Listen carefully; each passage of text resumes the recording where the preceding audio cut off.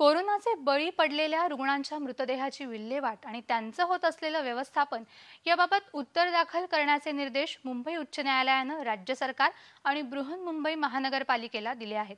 भाजपाचे आमदार आशिष शेलार यांनी दाखल केलेल्या जनहित याचिकेवरच्या सुनावणी दरम्यान मुख्य न्यायाधीश दीपांकर दत्त आणि न्यायमूर्ती एम.एस. कर्णिक यांच्या खंडपीठानं उपरोक्त निर्देश दिले। या याचिकेमध्ये अनेक मुद्दे उपस्थित करण्यात आले होते।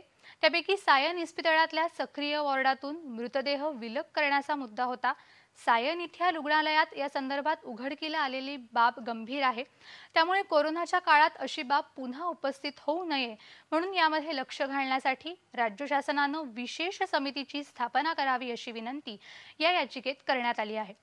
या पार्श्वभूमीवर खंडपीठानं ही बाब मुंबईपुरतीच मर्यादित न ठेवता राज्यातल्या शासकीय आणि पालिका रुग्णालयांमधल्या कोरोनाबाधित रुग्णांच्या मृतदेहाची विल्हेवाट आणि व्यवस्थापनाचाही त्यात समावेश केला आणि राज्य शासन तसंच पालिका रुग्णालयांना याबाबत 29 जूनपर्यंत उत्तर देण्याचे निर्देश दिले। याबाबत 3 जुलैला पुढील सुनावणी होणार आहे।